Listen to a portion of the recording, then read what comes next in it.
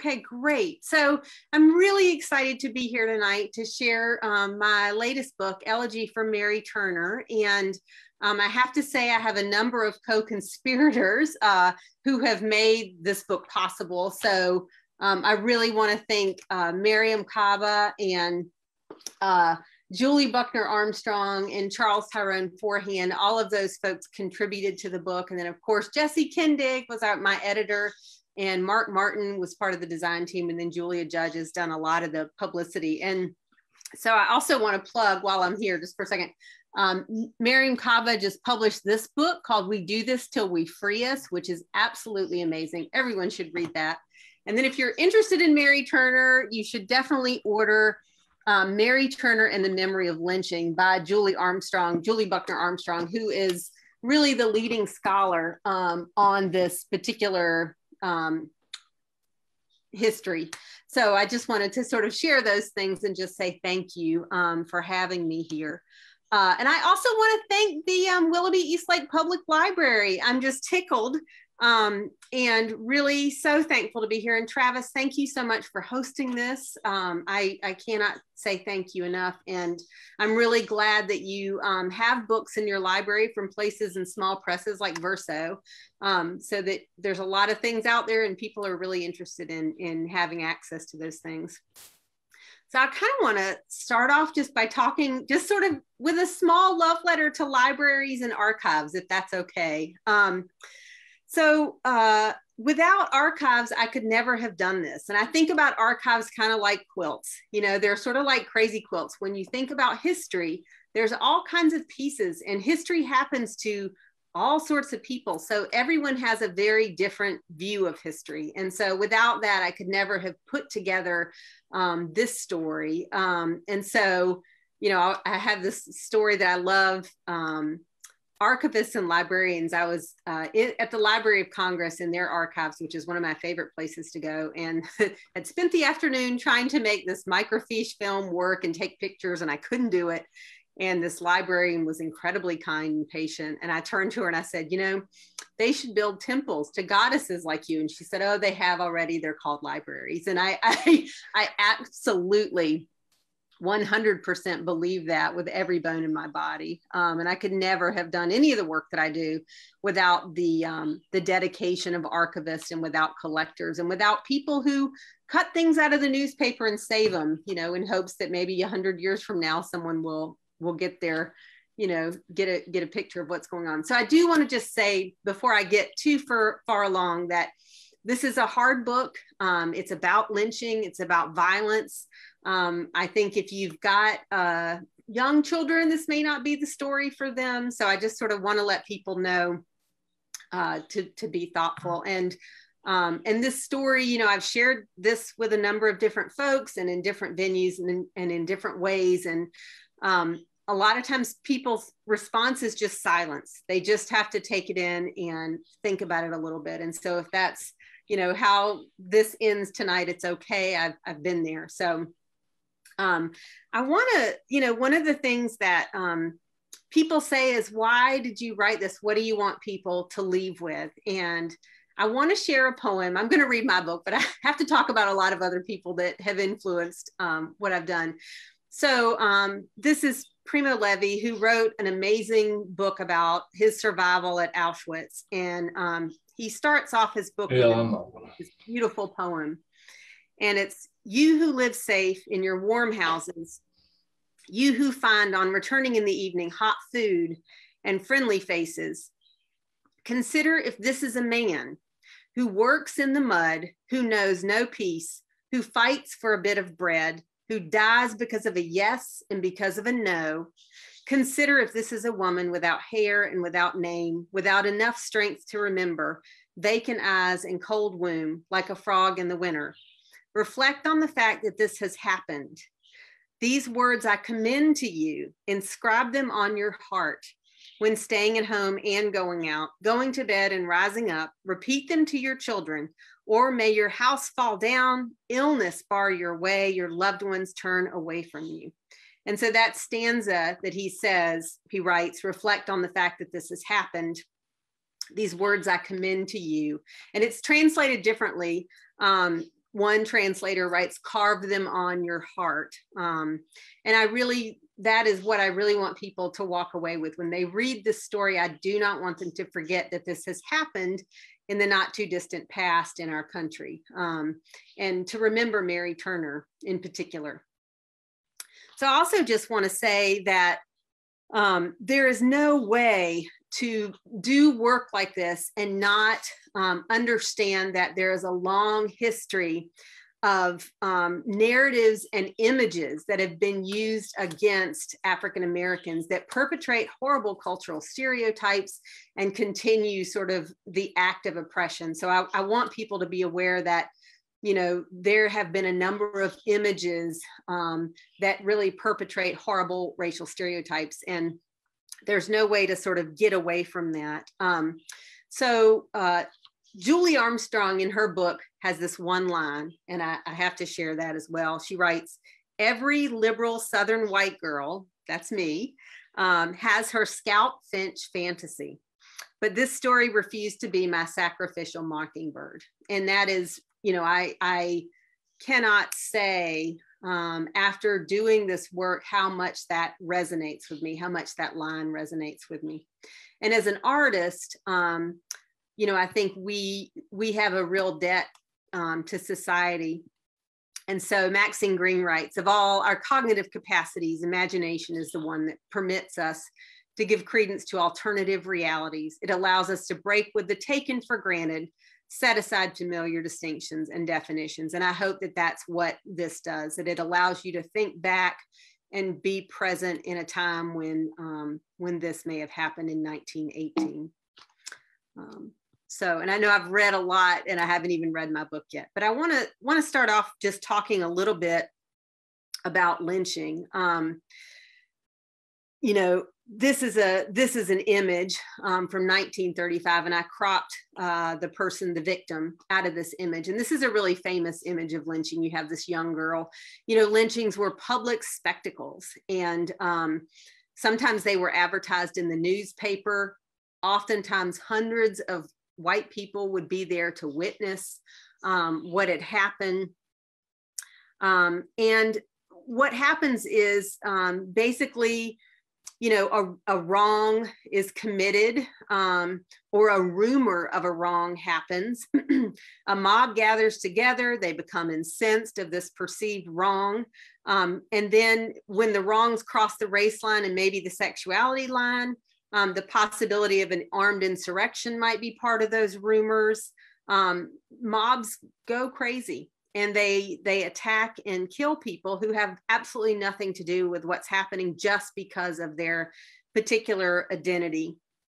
And so usually lynchings involved torture, public humiliation, and ultimately death, followed by this, you know, brutality. So there was postcards people made, people took locks of hair. You know, it was just a real horrendous spectacle. And this photograph is from 1935, so not even 100 years ago, these things were happening. The other thing to remember is this is from the Tuskegee Institute. While lynchings happened all over the country, they really were focused in the South. And between 1880 and 1930, 2,400 Black men and women and children were lynched.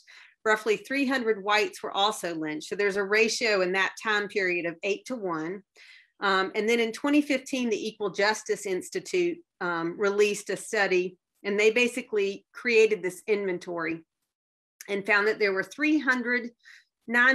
almost 4,000 victims of racial terror in 12 Southern states from 1977 to 1950. So, you know, if you look here, you can really see that. The other thing they found is that Mississippi, Georgia, and Louisiana had the highest number of lynchings. However, they happened all over the country, like I said, and at least 550 people were killed by mob violence between 1880 and 1930 in Georgia.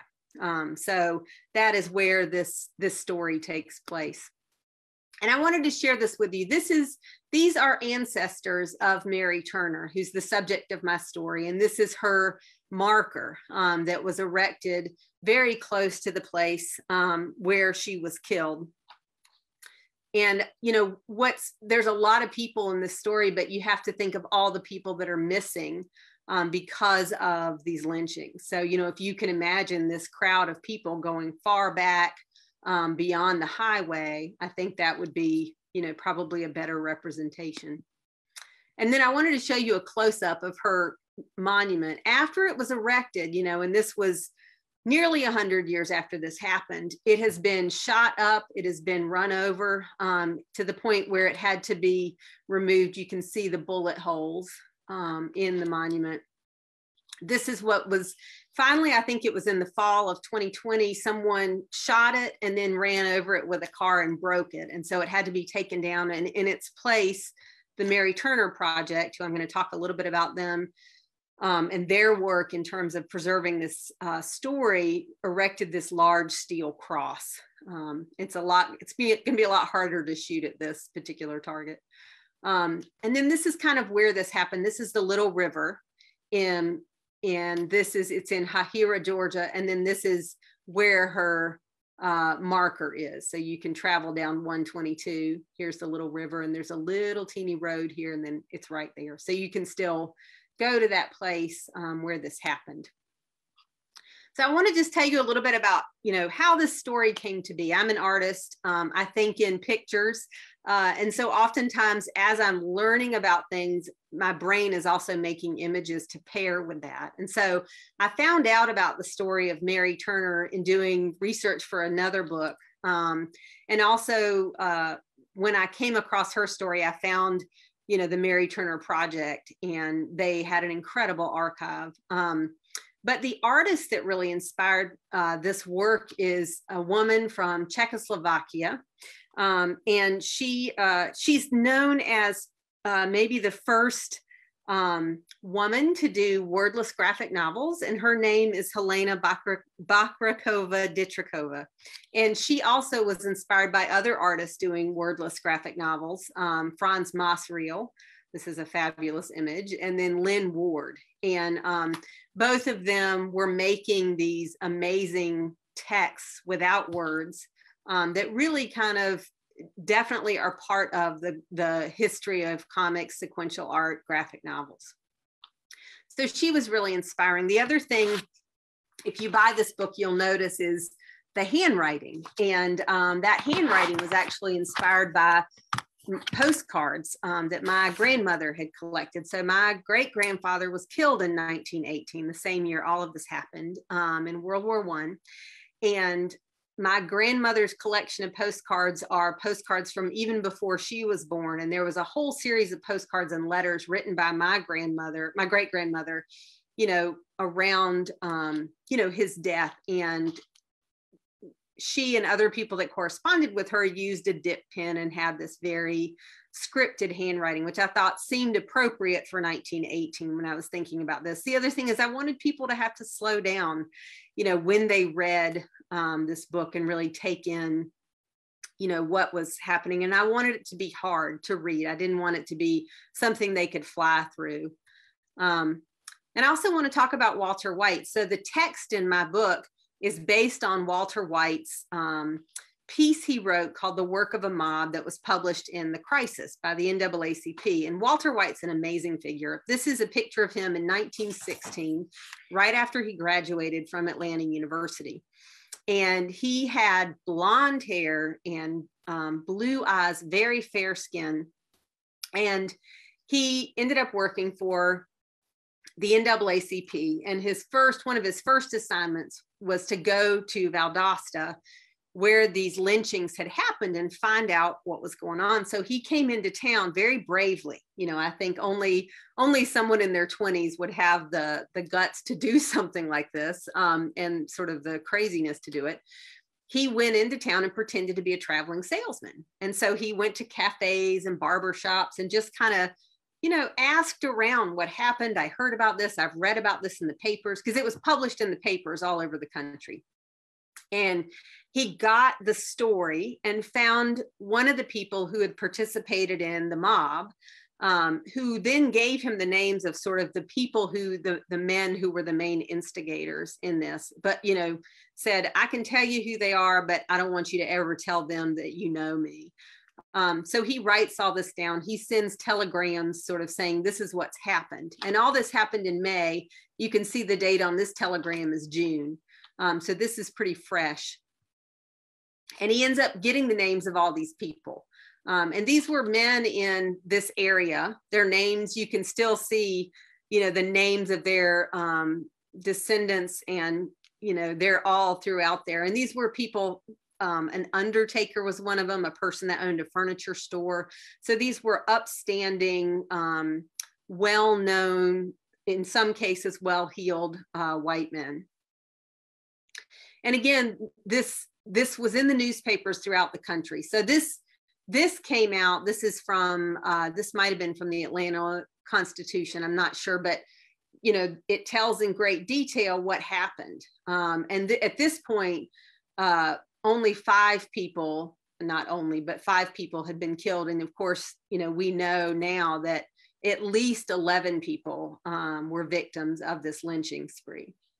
And it's really interesting, the coverage in different parts of the country. So there's another piece I have that's in the book from New York, and they sort of say, you know, this is terrible, how can this happen? Whereas the papers in Georgia were just very matter of fact about what had happened. And, you know, the other thing you have to know is in 1918, the boll weevil came through and ate the cotton crop. It was terrible. Of course, the Spanish flu is happening.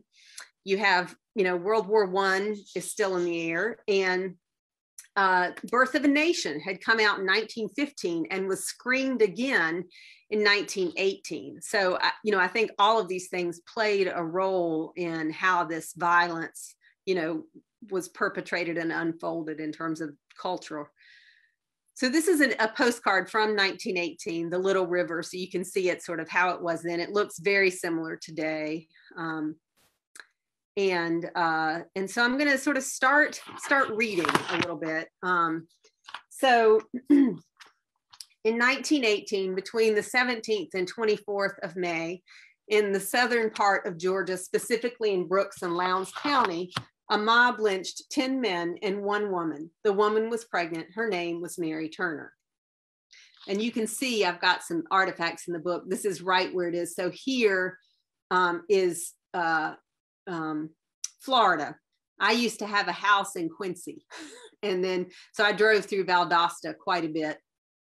And I taught in Bainbridge, Georgia, which is right here. So I'm very, very familiar with this area. And Valdosta State University is in Valdosta.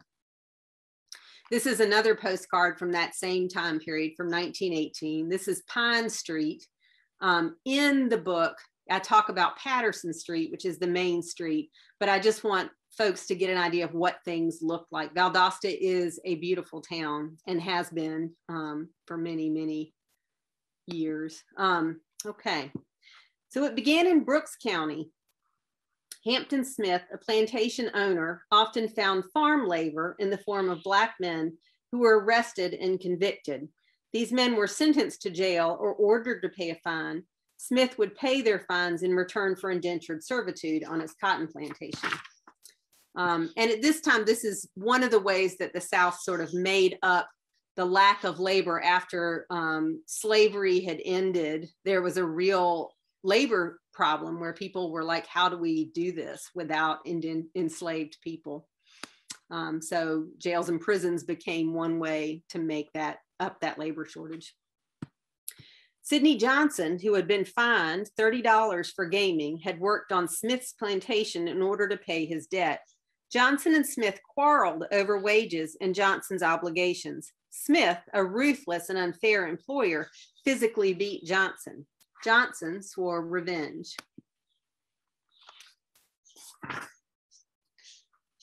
A few nights later, Hampton Smith was killed instantly by a bullet shot through his window. His wife was also struck. The shooter narrowly missed taking her life. The bullet passed very close to her heart. When Miss Smith was shot, she was pregnant. Mrs. Smith recovered from the shooting and later had Hampton Smith's child.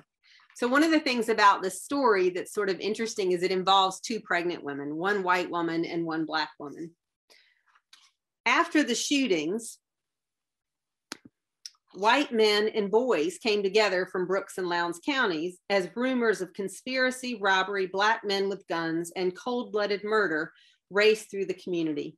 They formed a mob and began their hunt with a thirst for blood and violence. Now, there's a lot of scholarship on rumors and how rumors contribute to racial violence. And within this story, there are a number of sort of stereotypical rumors. One, there's going to be an insurrection, that black men are gathering together with guns and going to, overthrow, the white, well-heeled people of town. So that was part of this. There was also a number of rumors about what happened to Mrs. Smith. Had she been raped? That also played a role in this. And so a number of rumors circulated in the wake of the violence that happened on Hampton Smith's farm. And Mrs. Smith is never named. She's just known as Hampton Smith's wife in many of the things that I came across. On Friday, May 17th, outside of Barney, Georgia, Will Head was seized by the mob. Later in the afternoon, Willie Thompson was also seized. Both men were lynched that night in Troopville, Georgia, by the mob. The bodies of the dead men were shot by members of the mob over 700 times. So that's a common thing you will see in lynching, is that not only are people publicly humiliated, tortured, and then murdered, but then there's a number of things that often happen to the bodies afterwards, and shooting, filling them with bullets is one. On May 18th, Hayes Turner, a man who had served time on the chain gang for an altercation with Hampton Smith, was captured and held at Quitman Jail. Now, evidently, he was in trouble with Hampton Smith because Hampton Smith had beaten his wife, Mary. That's one of the things that shows up in the literature. A sheriff and a clerk of court were transporting him to Moultrie, Georgia, when the mob stopped the car and took him. They lynched him near the crossroad of Morven and Barney. His hands were still cuffed behind his back. His body remained tied to the tree branches for 2 days. Curious white people came from miles around on Sunday to look at his corpse. On Monday, the body of Hayes Turner was cut down and buried by men serving time in the county jail. So these were black men. On that same day that Hayes Turner was lynched, Saturday, May 18th, another man was lynched near Morven. His name was reported as Eugene Rice, and he had no connection to Hampton Smith. A week after the lynchings began, the bodies of 3 black men were found in the Little River. It was unknown if they were victims of the mob violence or casualties of an earlier time. Their bodies disappeared again soon after they were found. On Sunday, May 19th, 1918, now I want to say this is before Hayes Turner is cut down, Mary Turner, who was married to Hayes Turner, spoke out against his lynching. She bravely called for justice through the courts for his murder. By noon, Mary Turner was seized by the mob. The men who seized her were determined to teach her a lesson. Mary Turner was 8 months pregnant.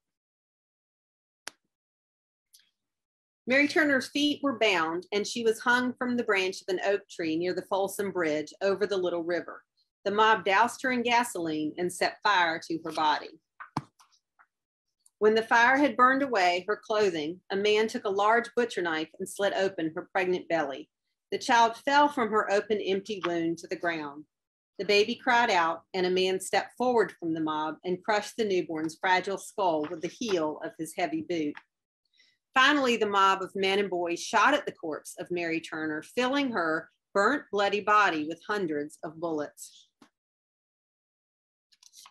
And I will say that Charles Forehand, who is the great-grandnephew of Hayes and Mary Turner, wrote a beautiful piece for this book, and he describes it based on the way his family passed down that story. And it's really something. So I would urge you to read, if you are able to buy this book, to read that portion of the book. It's incredibly moving. White residents knew of the violence and death. Many were upset, some were ashamed, but they had pies to bake. They had hogs to feed. Their lives moved forward. They minded their own business. On Sunday, they prayed. Some spoke quietly to each other. They felt fear and shame. A few felt like it was all part of the natural order. They had the responsibility of dominion. They had to protect their women and the purity of the white race. The Black men, women, and children tried to avoid the notice and anger of white vigilantes. They had spent generations living in a climate of intense terror and fear. They knew they could never let down their guard. Chime Riley was lynched by the mob. They bound his hands and feet, weighted down his body with clay cups used to collect sap from pine trees to make turpentine, and threw him in the little river. There was no connection between Chime Riley and the shooting of Hampton Smith. Simon Schumann, another Black man who was not connected to Hampton Smith, was called to his front door in Berlin, Georgia, in Colquitt County. It was in the evening between 8 and 9 o'clock. He was forced from his home. His family fled in terror as the mob smashed his furniture and destroyed the inside of his home. His body was never found. Sidney Johnson, who was responsible for the murder of Hampton Smith, was found in Valdosta. The chief of police took a posse of men and surrounded the house where Johnson was hiding. Both parties exchanged fire. Johnson was killed. The crowd rushed the house and dragged out Johnson's lifeless corpse. They cut off his penis and threw it in the street. Next, they tied his body behind a car and dragged it down Patterson Street in Valdosta. The mangled corpse was then tied to a tree in Barney and set alight. What remained was charred to a crisp. And that's the end of that lynching spree. There's a lot that happens afterward. In the book, one of the things about the story that struck me is Mary Turner. You know, she's a pregnant woman, and it's hard to imagine that anyone can be lynched in the way that I've described, but it's really, you know, her particular state makes it even harder to understand. And women being lynched is not often visible in the literature on lynching, but these are the names of a number of women who were lynched between 1886 and 1957. And if you look here, some of them, you know, it's only that a woman was lynched. Their names are not recorded. In some instances, you'll see that it's a mother and a daughter, or two sisters. It's pretty brutal. So I want to end this part of the reading with this last thought. We still wait for the arc of the moral universe to bend towards justice. There has never been a full reckoning of the racial violence in our country, and there was no justice for any of the victims of this lynching spree. No one was arrested, even though their names were known. The governor knew this happened. It was a well-known story, but no one was ever arrested or tried for these murders.